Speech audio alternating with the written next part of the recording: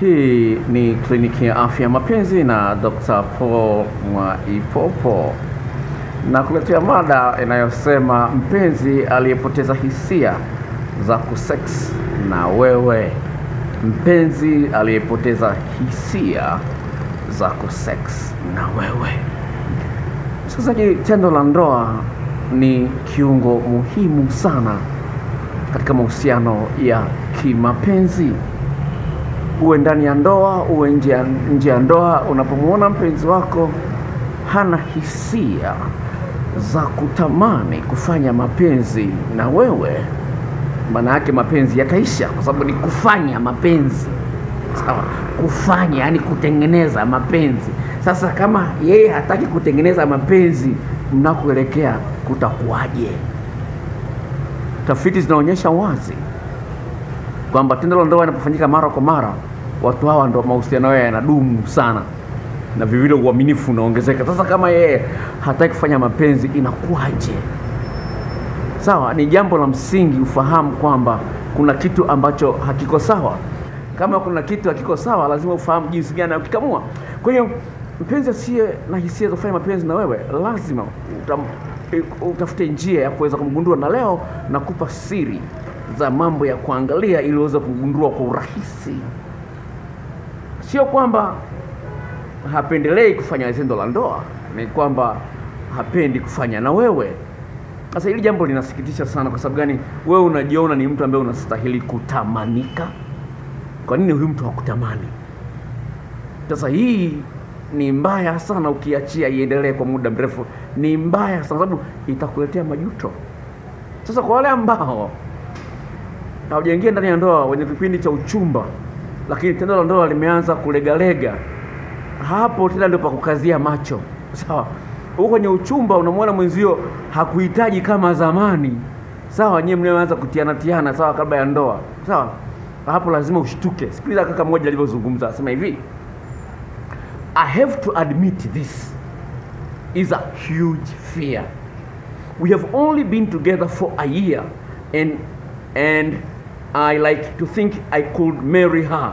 But if our sex life is like this, I can't imagine what will it be like when we live together and have kids. Anasema hivi, ana mchumba. Katika tafiti ya mada hii nimeangalia watu wanasemaje. Sawa, moja kati ya vitu ambavyo vikutana navyo ni hiki. Anasema hivi, yuko kwenye mahusiano na dada, huu ni mwaka. Sawa, anasema ni mwaka, lakini hofu yangu kubwa ni kwamba kama tunaendelea na hali hii katika tendo la ndoa, sawa, naogopa tutakapokuwa tumeanza kuishi pamoja na kupata watoto itakuwaje? Yaani tayari mshaanza kufikiria kumwacha kwa sababu hiyo. Kwa mwanamke hapendi kutiwatiwa. Hapendi. Sasa kuna sababu kwa nini mtu hapendi kutiwatiwa na mpenzi wake mara kwa mara, hiyo nitakwambia. Nimekutana na swali moja leo kwenye WhatsApp. Dada mmoja ananiambia, "Dokta, hebu naomba uniambie. Hivi nasikia kuna wanaume wanaosema kwamba kuna wanawake wenye uke baridi. Je, na mboo baridi zipo?"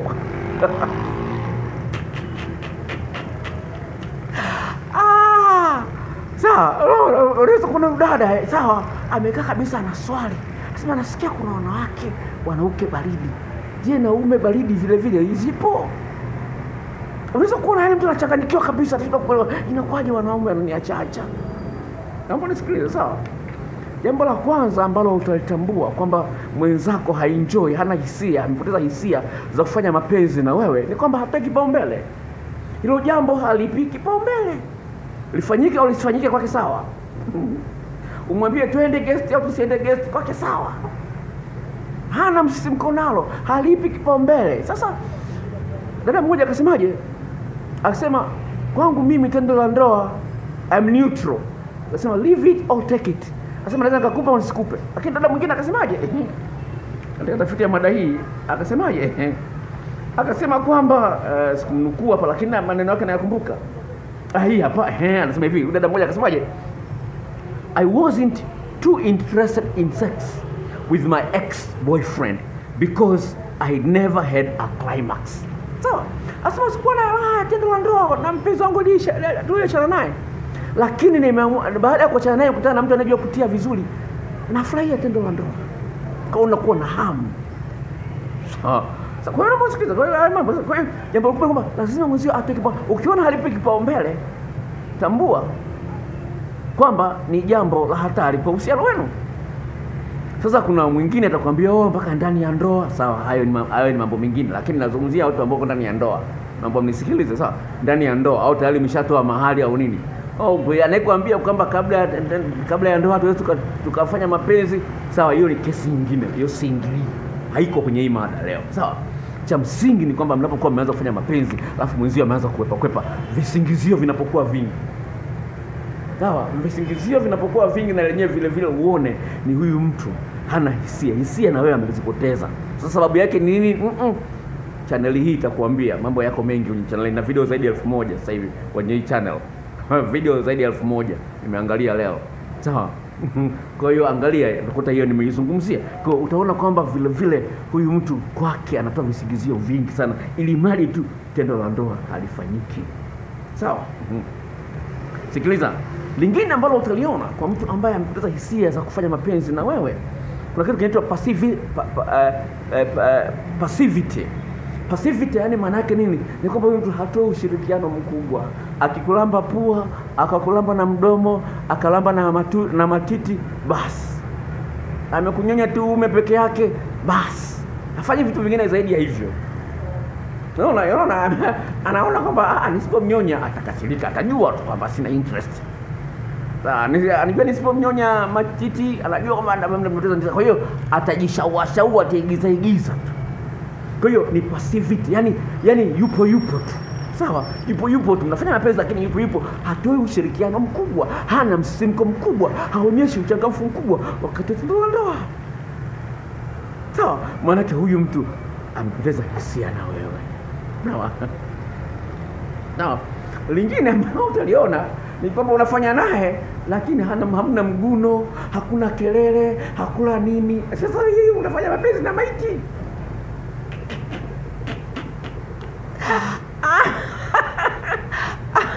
Unafanya sasa eti hakuna mguno, hakuna kelele, hakuna mhemeo. Baby. Hapo baby. Hamna, unafanya mapenzi na maiti. Hakuna response. Tambua huyu mtu amepoteza hisia na wewe. Yupo tu, amesha switch off. Sawa, switch for, hayupo hapo. Anawaza maembe sijui wapi, anamwaza fulani. Yupo. Wengine unakuta unafanya mapenzi wewe lakini anaita jina la mtu mwingine. Wewe unaitwa John, unasikia ameita George. Unajua kumbe alikuwa anafanya mapenzi na George jana. Bado anamkumbuka leo. Umeshakutana kesi kama hizo. Wewe unaitwa Hamisi, mwenzio anashangaa, anaanza kuita Shabani wakati wewe ni Hamisi. Lazima ushtuke. Wewe kama kile kilikuwa haipo iko kwa Shabani. Wakati anafanya mapenzi na Hamisi.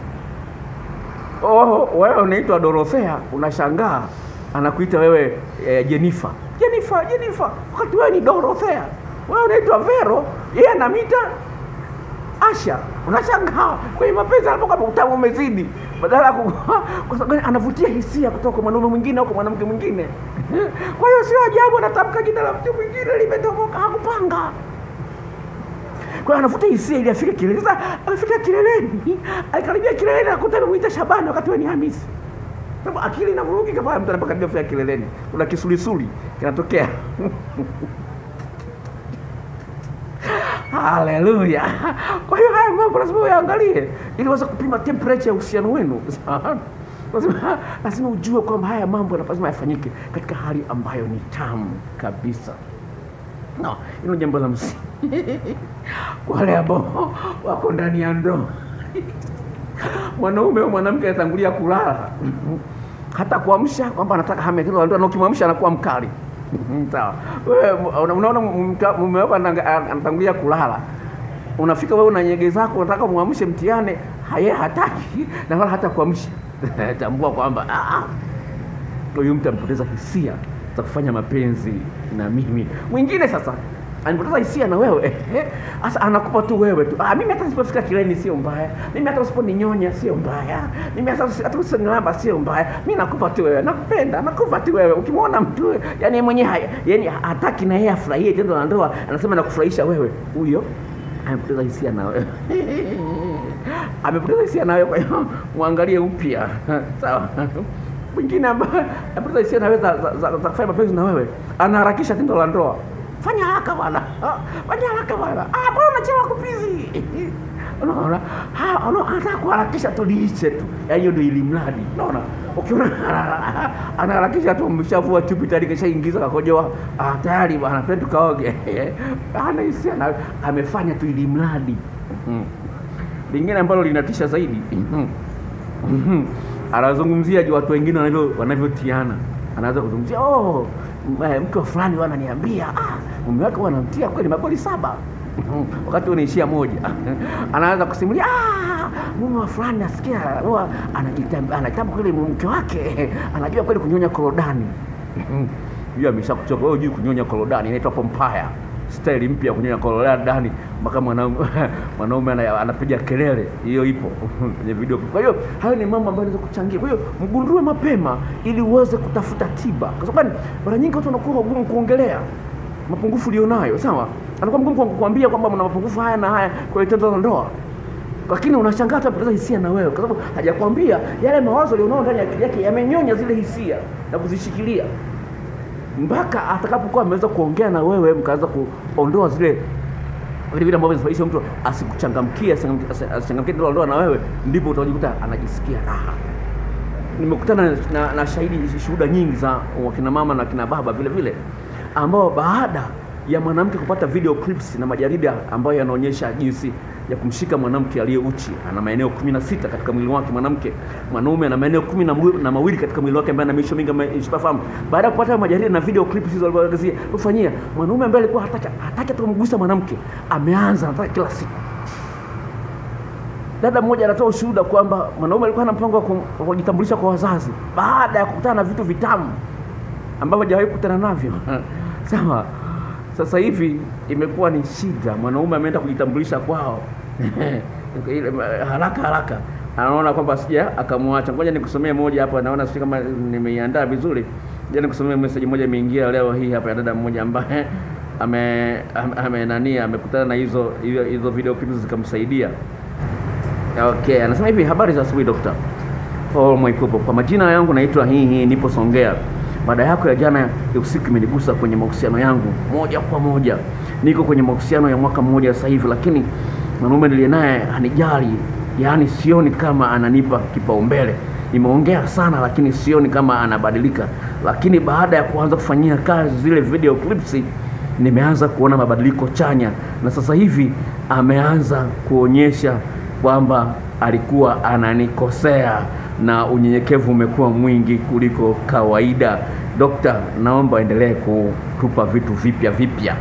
Unaweza kuona hii ni story kutokea Songea. Kwa hiyo ni mambo ambayo yanawezekana kabisa. Kwa hiyo usilale, amka, fungua macho. Mambo yanaenda vibaya unapoona mpenzi wako amepoteza hisia na wewe. Kliniki ya Afya Mapenzi iko kwa ajili yako kusaidia. Namba yangu ya simu ni hii ifuatayo. In case kama hujajisajili, kuna kibox chekundu pale kimeandikwa subscribe kwa maandishi meupe. Bofya pale, sawa? Utapata maelekezo jinsi gani unaweza kuwa mwanachama wa channel hii. Namba yangu ya simu ni hii ifuatayo: 0754 03 99 94, 0754 03 99 94. Nitakuandikia hapo chini, lakini vivyo napenda kuahidi kuna video yanayokuja. Changamoto za wanandoa baada ya mwanamke kujifungua. Changamoto za wanandoa baada ya mwanamke kujifungua. Hiyo ni mada ambayo inakuja, ni tamu kweli, usikose. Kwa jisajili haja haraka sana, na Mungu akubariki. Kwa heri.